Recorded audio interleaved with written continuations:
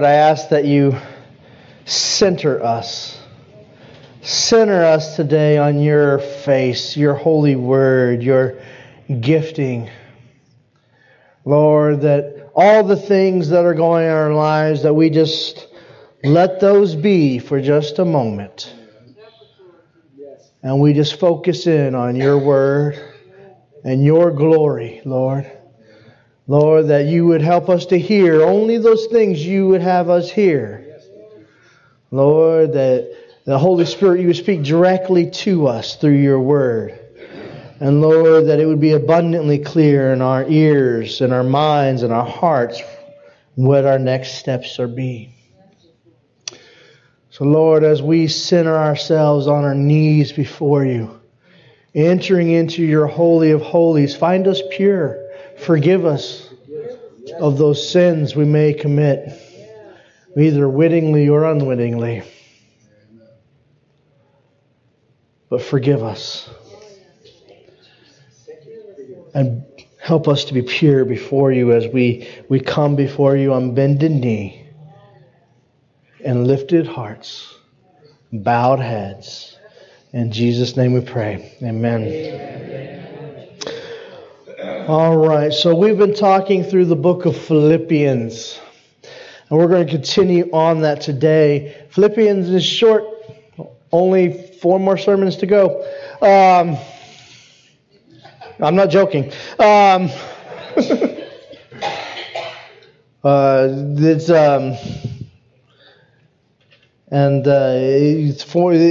it's a short book, only 4 chapters long.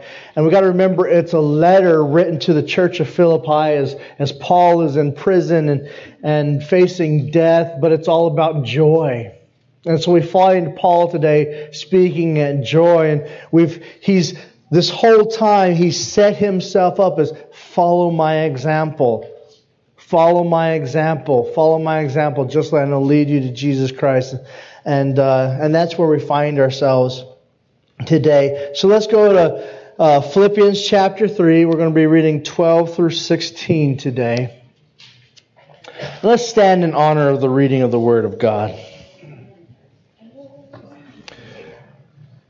And it says, not that I already received this or have already been made perfect, but I press on, if indeed I may lay hold of that for which also I was laid hold of by Christ. Brothers, do not consider myself to have laid hold of it, but I do one thing, forgetting the things behind and straining towards the things ahead. I press on towards the goal for the prize of the upward call of God in Christ Jesus. Therefore, as many are perfect, let us hold this opinion. If you think anything differently, God will reveal this also to you. Only to what we have attained, to the same hold on. To the same hold on. Woo! All right. These are the words of God for the people of God. The people of God said, Amen. Amen. May be seated. Verse 12 there starts out with something a little unique, doesn't it? I mean, he set himself up as a example. This whole time he's been like, follow me, and I'll lead you to Christ. Follow me. I'm an example. Do as I do, and you'll be following God. Which is what we're all supposed to be doing, right? But it's scary to open ourselves up like that. And here, right off the bat, he seems like, but wait, I have not received it yet. I'm not there yet. So it seems a little strange because he's been setting us up this whole time. Follow me, follow me, follow me. I'm not there yet, guys.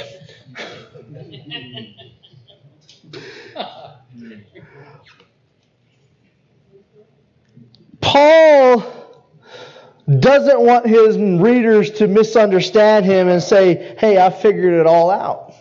He wants them to know that I'm about to die. He's in his 60s. I ain't got a clue on some things yet. I think that sometimes we make that mistake sometimes. We think we've got it all figured out. It happens to everyone when they're young, I'm told. But then we grow out of it. But then sometimes we do it all our lives. I mean, how many of us have gone to Sunday school and you say, well, I've read this passage before. Or you're reading your Bible and said, I remember reading that. And you say, I've heard this. Or you go to the sermon and you're like, oh, I remember that passage. I've already studied it. And you kick back and say, well, maybe I don't have to listen. And it's not uncommon. And we all have periods in our lives when we do that. But we have to be careful because Paul's saying, hey, this is Paul we're talking about, who arguably wrote 13 books of the Bible. I'm not going to get into the arguments. But arguably 13 books of the Bible that we read, and he's saying, I ain't got it all figured out yet.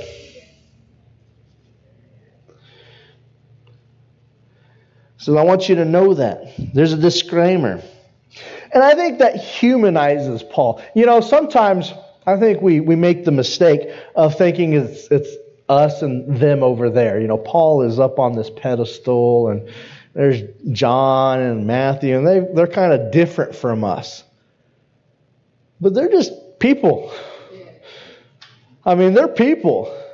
And we read the Bible, like the book of Acts, and you see that Paul had disagreements with people, and he couldn't work with some people. You see that he actually makes some mistakes in the book of Acts. Not like sins, but some things he could have managed things a little differently.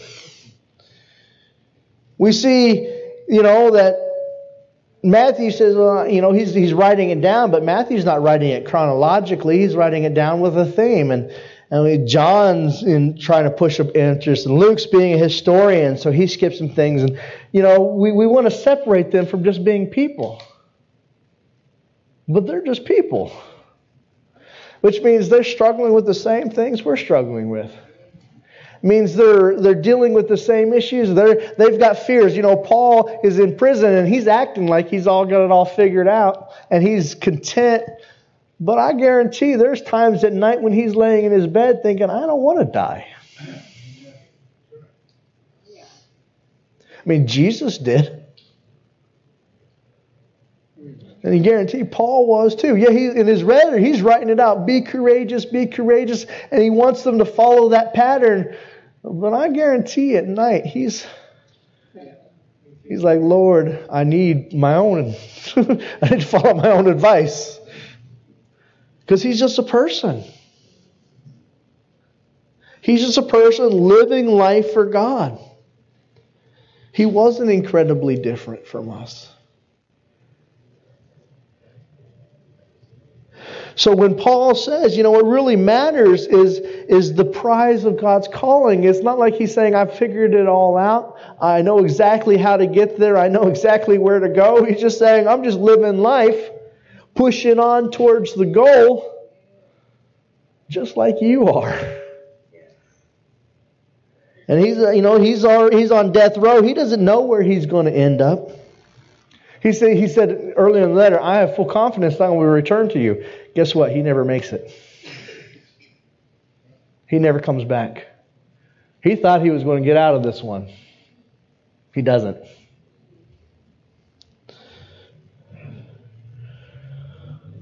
So when he says that, he's saying, I just wanted you to know that when he says that, he's saying, I want you to know that I'm pressing on towards the goal. I'm not separate from you. I'm not different. I'm just like you. And I want you to know that.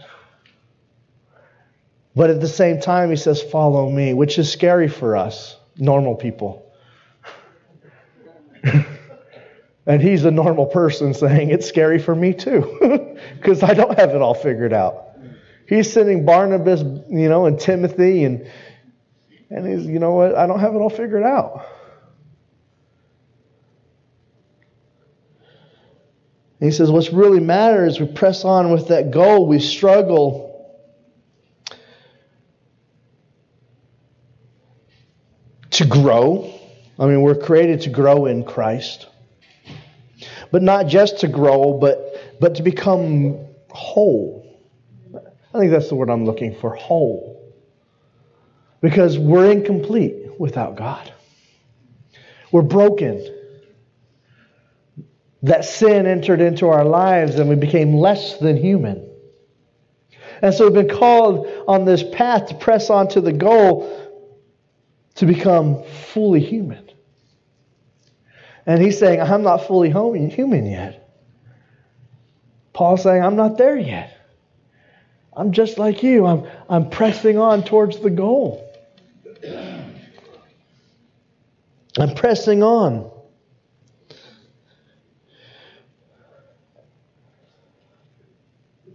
And the pattern is clear, that there are people that we are perfect, not in ourselves, but in God. The church a long time ago made the mistake of setting saints separate from everybody else. Saints. Saints separate from everybody else. And they had saints, the saint of this and the saint of that and the saint of this.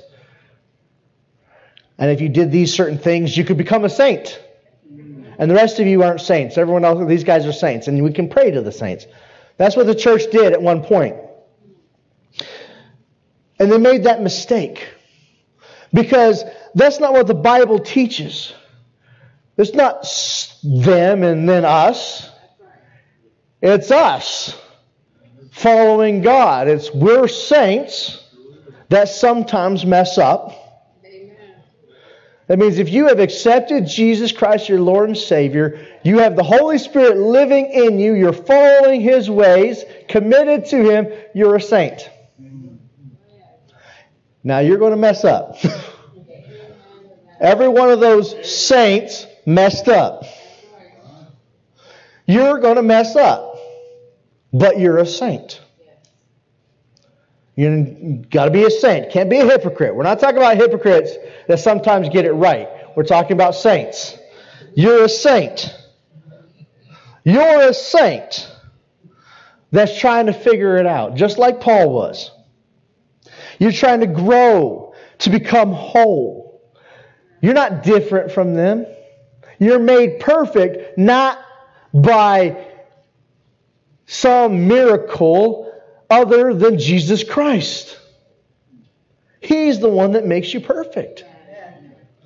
And so therefore you can't be them and then us, because you all have the same Jesus.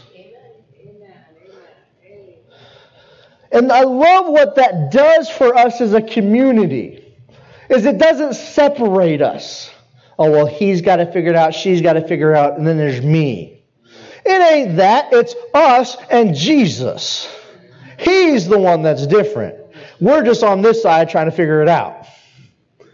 He's over here. He's the one that's different. And so it allows us to have that space in the community to be gracious with each other.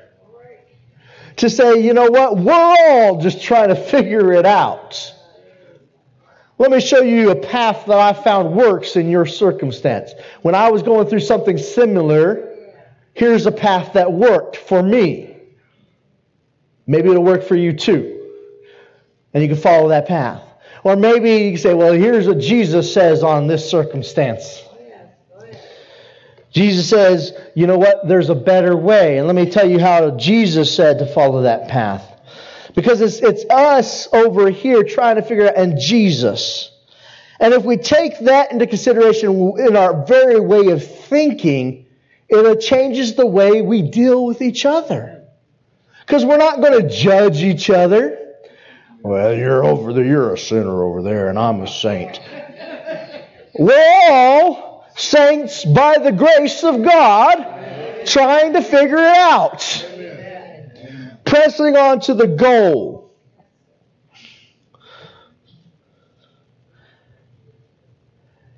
And so he wants us to know that you got to be pressing on. He says, I want you to be godly motivated. We press on because we know Jesus Christ. So we move towards the goal that He has placed us to. Sometimes we lose sight of that goal, and we have to come back. How many of you guys have gone through that in your life? I've been there. You lose a little sight. God calls you back, says, "Yeah, I'm over here." And you're like, "Ooh, yeah, I forgot about that." But we've all been there. Most of us have been there at some point. If you haven't gone there, you're going to be. And so he calls, sometimes we lose sight in our godly motivations. Sometimes we lose sight even in godly motivations. I was reading a book this last week by a friend of mine, actually written by a friend of mine. She's a missionary in the Congo currently. At the time she wrote the book, she was in Benin, West Africa. And I thought I wanted to quote it out. This book is called Beyond Surrender by Barbara Singerman. Now, because she's a friend of mine and because it's a really good book, I'm recommending everyone go buy it. But no, she wrote this back in 2003. And it's a story about how they were called to the mission field and the challenges they went through in going to a place that's not the United States in any shape or form. And the stories in there, some of the stories in there will just astound you. I mean, we're talking people coming back from the dead. We're talking about people being kicked out of their homes. We're talking about voodoo priests coming after the missionaries. We're talking about, things that you're like, does that stuff really happen? And this is from her. And I know her personally, so I know she's not lying. So I'm going to read a small quote from her. This is before they get the call. It says, "I had my life all planned out. Jeff," he's the husband, "was to become a famous youth pastor with such an incredible ministry that he would fly around the country as the guest speaker for massive youth rallies. We would build a beautiful home with a spacious front porch on which we would relax on cool summer evenings, snuggle together for quiet moments during the rain. We would rear our children in Christ. I'd have a flourishing women's speaking ministry. Pride was strong in my family. So strong in it, it had convinced me that all these things were God-given goals. My pride and I didn't have a problem with it, but God did." Now she's going to go on and be a missionary, still over there overseas. But as I read that, it went along really well with this because it was the center was that God has to be the center of our motivation, not ourselves. And sometimes it's easy to lie to ourselves and say this is a God-given, because they're not bad things. Abraham and Lot standing up on a hill. You go this way, I'll go this way. You go that way, I'll go that way. Lot looks and says, "Oh, I'm going to go to this land right there." Not a sin, but not the best decision. Amen. And he lied to himself and said, "That's where God wanted me to go." But if you go back and read that, he never asked. And sometimes we do that with ourselves. We lie to ourselves. We listen to lies when we don't even realize it. We get swept away from the truth. And we have to be honest with ourselves and with God and say, "Okay, God, where are you working? And where do you want me to move towards it?"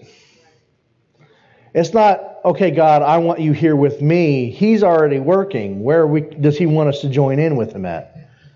Because he's already at work.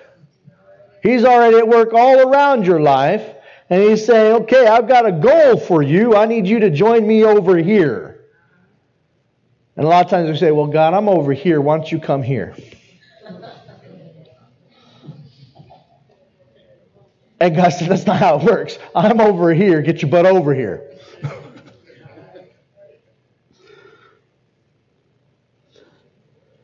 And we struggle. We struggle to press on towards the goal. We got to let the Word of God be our guide. Not some other scriptures, not some Bible study leaders. I'm not saying Bible study leaders are bad. Don't hear that. I listen to a lot of different Bible study leaders. Wouldn't change it for the world. I listen to a lot of sermons. Because I don't get to hit. I don't get to sit where you're at. I have to go somewhere else to hear my. I wouldn't change that. But they can't be my guide. It's the Bible. And sometimes means we have to do the work.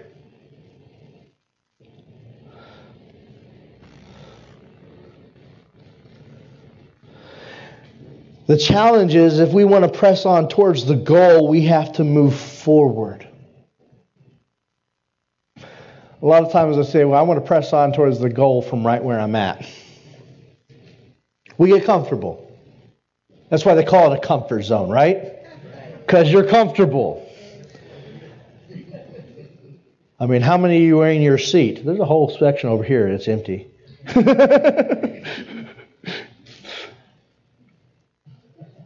But you're in your seat. You're comfortable. But we do that in life. We get comfortable. We have to press forward, which means sometimes you have to step out of that comfort zone and change. We can't keep our minds, our thoughts, and our hearts in the past. Sometimes it's hard to leave the past. You get hurt. That's a wonderful example of how when it's hard to leave the past, you get hurt. It's tempting to grab hold of the past and say, that's going to define me. And some of you in this room, I know from personal conversations I had with you, you're still there. And for some of you, I don't know, but I suspect. And it's easy to do. I mean, there's some things that will want to keep you in the past. The hurt, abuse, neglect, the loss, past glories. Because you feel like you've got no glory here. And so we can get caught in the past. And the problem with being caught in the past, I'm not saying forget the past. Don't hear that. It's important to know where you came from. It helps define you. You can use it. God can use it. But you got to step forward. You got to keep going forward. And if you got your eyes in the rearview mirror, you're going to hit someone in front of you. You ever tried driving with your eyes in the rearview mirror? Unless you're going backwards, it ain't going to work very well.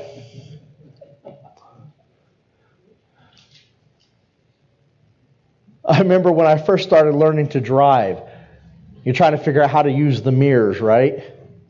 Luckily I was on a dirt road because I got a little distracted over something that was in my side rear view mirror. And all of a sudden I'm almost in a ditch. But that's how we do in real life, isn't it? You get distracted by something in the past, and all of a sudden we're going off course.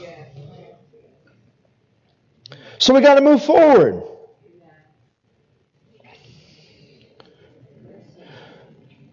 We got to keep our eyes on the fire that was in the night and the smoke that was in the day, right? That's what God used to light the way and call them forward. God didn't stay in the back and say, okay, you guys go over there. He said, come, I'm over here. And so we got to press on just like that.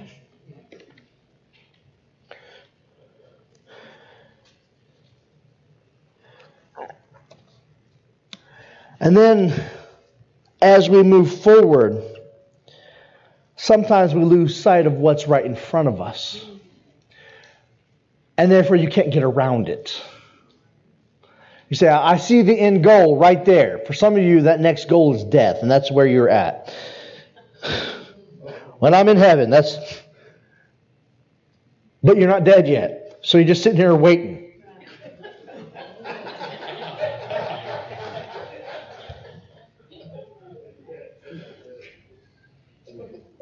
But I see this when I used to work with seminary students.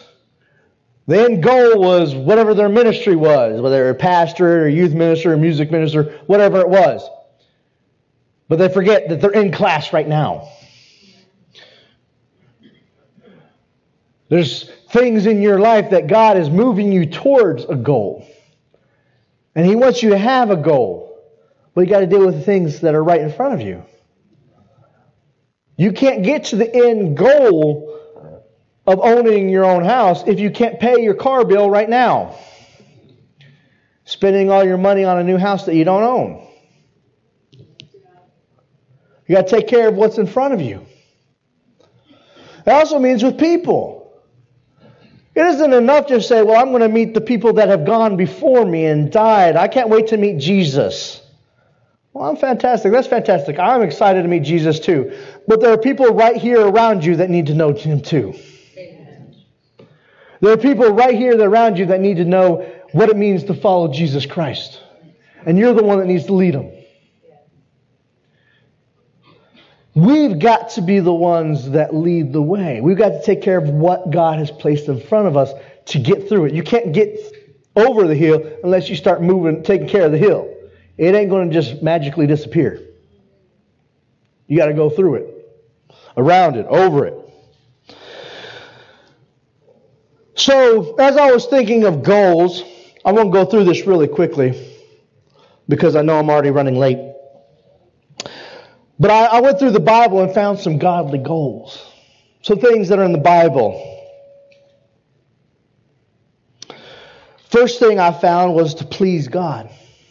2 Corinthians 5:9 says, therefore indeed we have as our ambition, whether at home or in the body or absent from the body, to be acceptable to Him.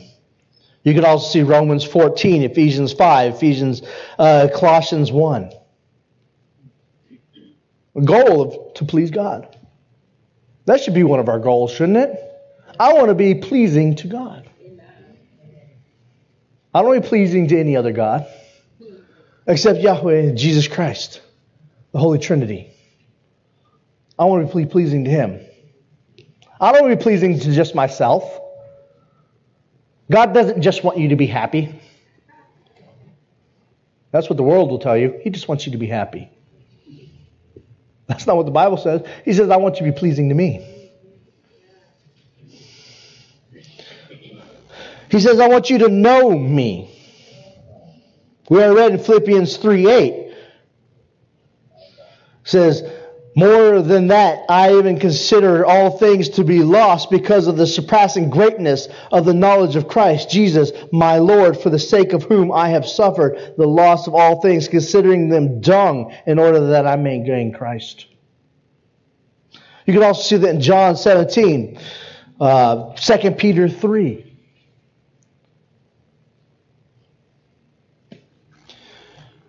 To be faithful. Remain in me, Jesus says, and I in you. Just as a branch is not able to bear fruit unless it remains in the vine, neither so can you unless you remain in me. See Matthew 10, Matthew 24, Philippians 3, 2 Timothy 4, Hebrews 12, Revelation 2. I just grabbed a few.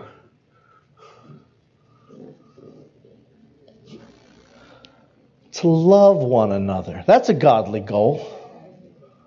Sometimes we put this goal ahead of loving God. We can't do that. God says, love God, love your neighbor. He didn't say love your neighbor, then love God. God comes first. So in the image of God we love. So we have to keep that in mind. But love one another. John 13:34 says, a new commandment I give to you, that you love one another, just as I have loved you. That you love one another. You can also see Matthew 22, John 15, 1 Corinthians 13, 1 Corinthians 16, 1 Timothy 1, 1 John 4. live at peace. This is a hard one for a lot of us.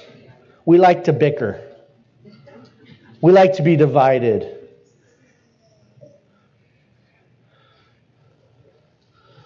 Romans 12:18 says, if it is possible on your part, be at peace with all people. Notice it says if it's possible on your part. Some people won't let you be at peace. They're just not going to let you. But don't let that you be your problem. Put that on them. Mark 9, 2 Corinthians 13, 1 Thessalonians 4. Be at peace. Spread the gospel. That's a godly goal right there, right? Therefore, go and make disciples of all nations, baptizing them in the name of the Father, the Son, and the Holy Spirit, teaching them to observe everything I have commanded you. And behold, I am with you all the days until the end of the age. We're called to go and spread the gospel, but not just evangelize, but take the gospel in the way we live and teaching others to live according to the gospel. That's where it gets harder, right? It's actually, some of you are afraid, I can't tell people about Jesus. Well, that's the easy part. But showing them how to live forces us to live. And say, hey, you follow me and you'll be following Christ is scary. Because we know we're just trying to figure it out.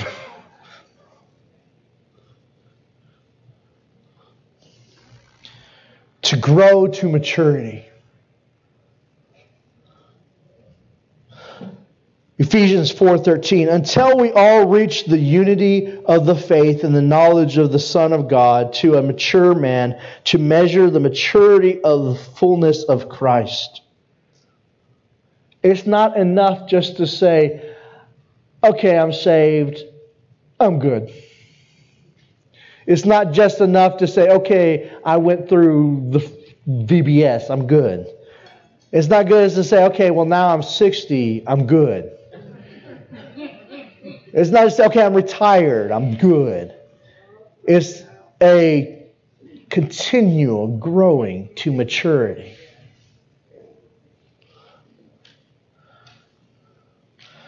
And physical age has very little to do with it. Because I have met some really people with lots of birthdays behind them. And they act very immature in Christ. And I have met some people with very few birthdays under them that act very mature in Christ. So physical age has very little to do with it.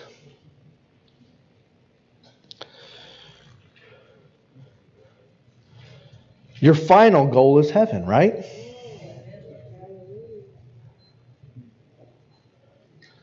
Revelation 7, 9, and 10 says, after these things I looked, and behold, a great crowd that no one was able to number, from every nation and every tribe and people and language, standing before the throne and before the Lamb, dressed in white robes, with the palm branches in their hand, and they were crying out in loud voices, saying, salvation to our God, who is seated on the throne, and to the Lamb. Our end goal is heaven. So we should be striving for the goal of being in heaven. Not just being in heaven, right? Some of you are just like, well, as long as I get in the gate. I can squeak in as long as I can suck it in and I can squeeze in. That's where you're at.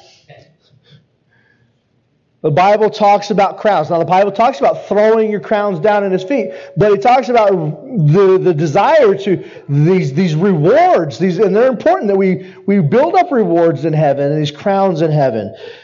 That we live a life that is worthy to be in heaven. And I love the idea that we live a life that is worthy of heaven to build up these crowns, and then we get to just toss them down at His feet. Because all our crowns are His glory. But we live in such a way that we build up those crowns. And it's important. And so it is important that we have these goals in mind that, hey, I'm building up some crowns in heaven. Because I want to toss them at Jesus' feet. I don't have nothing to toss at Jesus' feet. Some of you just want to squeeze in and have nothing to give Him.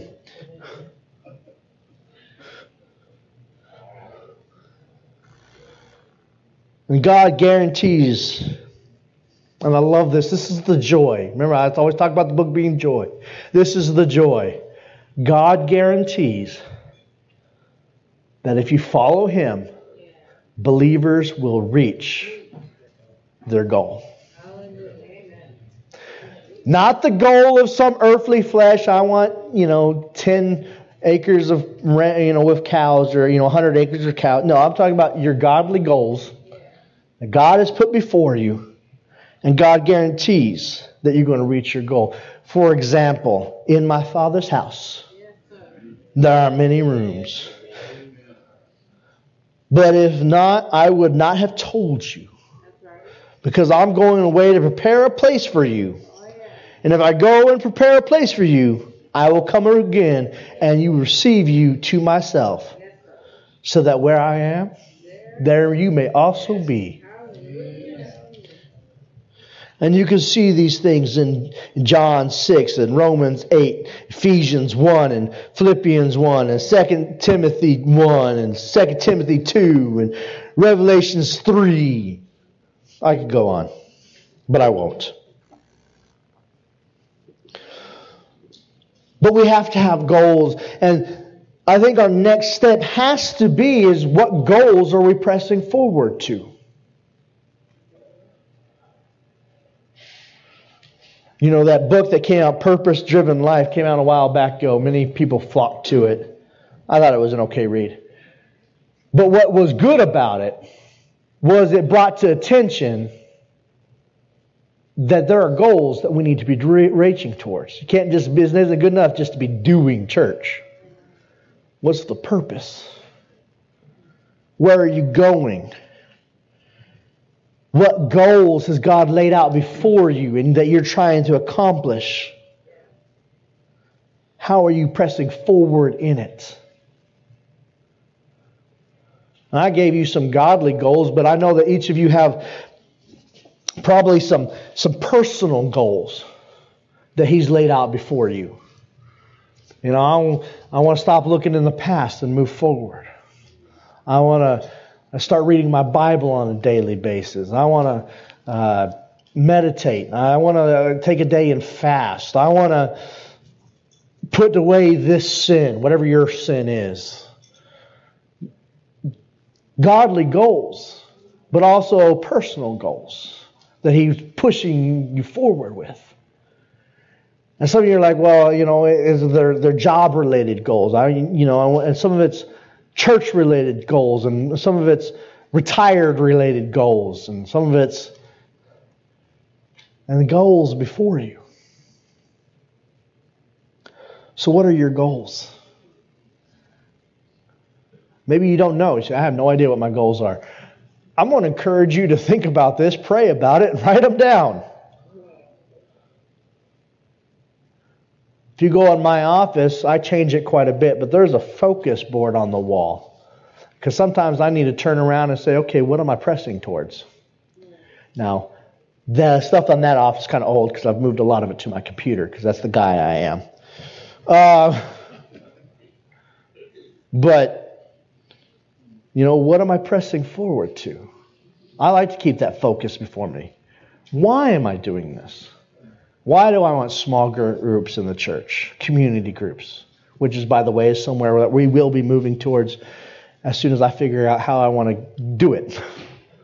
I'm praying about that. Let God reveal it to me. Why do we need the stewardship committee? Well, they're important. Don't get me wrong. But the committee has to ask itself, Why are we doing things the way we're doing? How can we divide the money that God has given us properly? For what goals? Why do we want the expansion? Is it for new offices? No. There are reasons like security and to move the bathrooms out of the sanctuary. And to stop the bathrooms from overflowing every other week. Yes, that is a problem. I have that pet peeve. But is it something we should do this year, next year? These are things we have to address. Why? Why did we hire Tristan? Well, I've got some very good reasons for we hired Tristan. One of the top ones, I'm tired of working 60 hours a week. But no. What goals? Why are you reaching towards them? If you don't have goals, then you're just doing church or doing life. You're not going to go anywhere. So write it down. I think we should go to a time of